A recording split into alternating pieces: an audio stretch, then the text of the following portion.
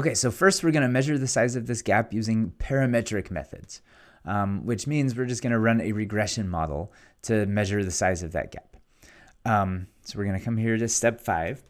We'll do a subheading here called parametric stuff and spell it correctly, metric stuff. Okay, so we're going to insert a new chunk here.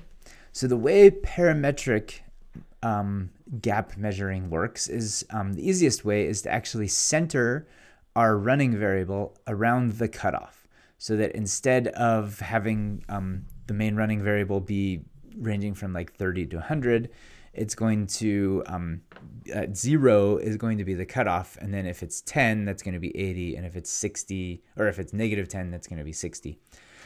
So we need to make a new version of our data set. We'll call this tutoring centered. And we're going to set this equal to tutoring, but we're going to add a new column. So we're going to say mutate. In our new column, we're going to call this exam or entrance centered. So to make a new column to center this, we're going to take the existing exam column, which is called entrance underscore exam. So equals entrance underscore exam minus 70, because that's our cutoff. So if I hit play here, now I have two data sets. I have one called tutoring with 1,000 rows in it with 4 observations, and then one with 5 variables. So if I click on that, here's our tutoring centered data set. Still has the same columns, but now we have entrance centered, which shows how many points people scored above or below our threshold. So this person scored 22 points above the threshold, which makes sense, that's 92. This person scored basically 2 points under the threshold, 68, makes sense. So we can see kind of who scored plus or minus around that cutoff. So with that centered variable now, we can run a regression model to measure the gap there. Because now when we're centering, our y-axis is going to be the centered line, not the y-intercept way down where entrance exam is 0. So to do that, we'll just insert a new chunk here. And we'll call this model simple. And we just use our regular old linear model function here. Our outcome was exit underscore exam, spelled correctly. So exit exam is explained by, then we want entrance centered plus tutoring, because I think that, is that the name of the column? Yep. So we want our centered entrance column and we want our tutoring column. So if we just include those two variables there, we can do comma data equals tutoring centered, because that's the data set that has our entrance centered column in it. And so if I run it, it should run the regression, but we want to actually see what it did. So we can use the tidy function to say model simple. So now if I run it, there we go. So we can interpret all 3 of these coefficients here. So 59 is the intercept, which means this is basically where entrance centered is 0. So that means at 70, and where tutoring is false. So people who did not get tutoring and scored exactly 70, or right at the cutoff, their average exit score is 59. And if we look up at our picture, that's going to be this red line right there. So right about at 59, that's going to the coefficient that we're seeing in the model is that point right there. This next coefficient means every time you go up one value in the entrance test above 70, so moving from 70 to 71, will boost your final score by half a point. And then 71 to 72, also half a point. That's just the slope of that line. That's less important for this situation. We don't care how steep that is. What we care about the most is the jump that happens when tutoring is turned on. That's the switch that we have here. So here, this is saying when tutoring is on, that whole line shifts up by 10.9 points, or 11 points up. So that is the size of the gap, moving from this red line at the bottom here up to this teal line here. That gap right there is 11 points. And there we go. So that is our causal effect.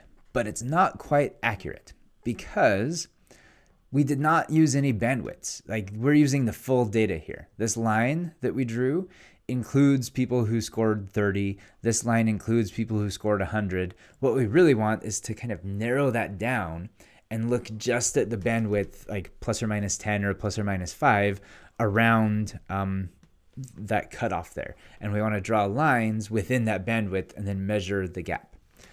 So to do that, let's go ahead and copy this code here from this main plot showing the gap, but we want to use a bandwidth this time. So I'm just going to copy this code, come down here after the simple model, paste it, and we're going to change something here. So rather than draw this line, right now we have two geom smooths, but we're saying look at data that is less than 70 and look at data that is more than 70.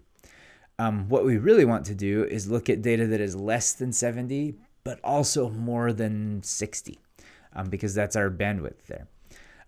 If we have a bandwidth of 10 plus or minus 10. So what we can do is modify this filter here and add another condition. So I can hit enter here to give it a little bit more space. So we want entrance exam less than or equal to 70, and also entrance exam greater than or equal to 70 or 60. So that'll be our lower, kind of the left side of the cutoff point. And if we come here and do the same thing with the other side of the cutoff point, we can say entrance exam is greater than 70, and also entrance exam is less than or equal to 80. So now if we plot this, we should get two lines. But those two lines now are very narrow because we're ignoring all of these points. We're ignoring all of those points. We're only looking at this narrower bandwidth between 60 and 80, so plus or minus 10 around the cutoff. And the gap now might not be 11, as was what we found before. And so just looking at this, it looks like that is probably exactly 60-ish. And now this is a little bit less than 70. So I'm guessing that the gap now is like 9 point something instead of 11. So our gap shrunk a little bit because we're only looking at some parts of the data. So we can measure that exact gap now using the same regression model, but we just add the bandwidth to this regression model. So I'm going to copy the code from model simple and come down and add a new chunk, paste it here.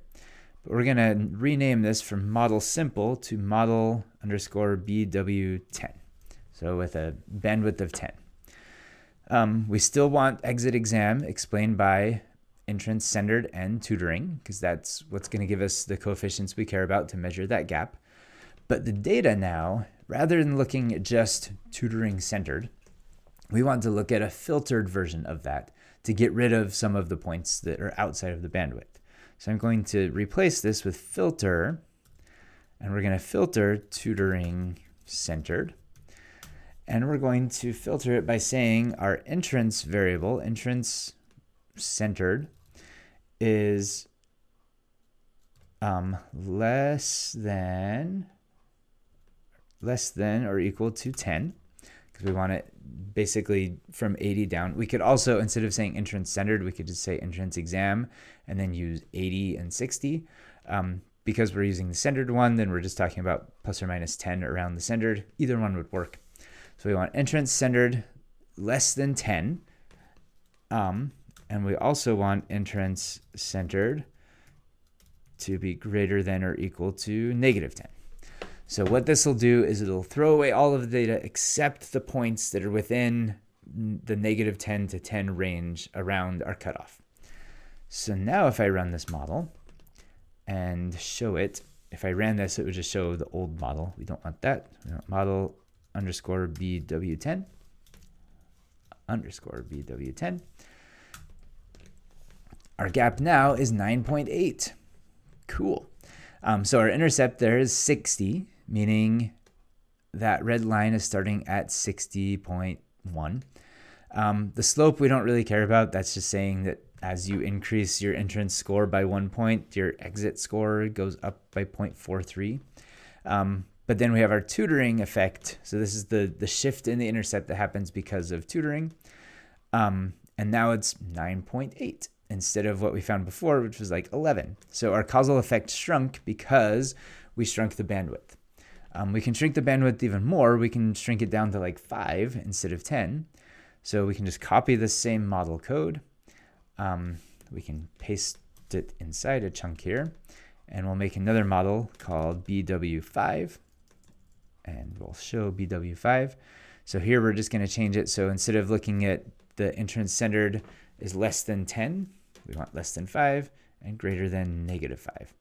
So now if we run this, the gap is now 10.1. So shrinking it even more, it made the gap a little bit bigger. That's interesting. We can actually plot both at the same time. If we come back to this plot here and copy both of these geom smooths and add both of them back. But now we're going to say, for this one, this is going to be greater than 70, or less than 70, but greater than 65. And this is going to be greater than 70 because that's our cutoff, but less than 75. So that gives us the 5 bandwidth. Had to think about that for a minute. So this is just going to show from 65 to 70 and then from 70 to 75. So if we plot that now, we should see a whole bunch of little lines there. Cool. So the shorter line that has the tiny bandwidth, it's kind of steeper and down. So that's why the gap got bigger. Up here, it's basically the same. So it's just a little bit steeper if you narrow that bandwidth. But generally, kind of our causal effect is between 9 and 11-ish, depending on the bandwidths that we throw at it. We can compare all 3 of those non-parametric or those parametric models if we use model summary. So we can say model summary and then feed it a list of those 3 models, which we named model simple. Yep. And then model underscore BW10 and model underscore BW5.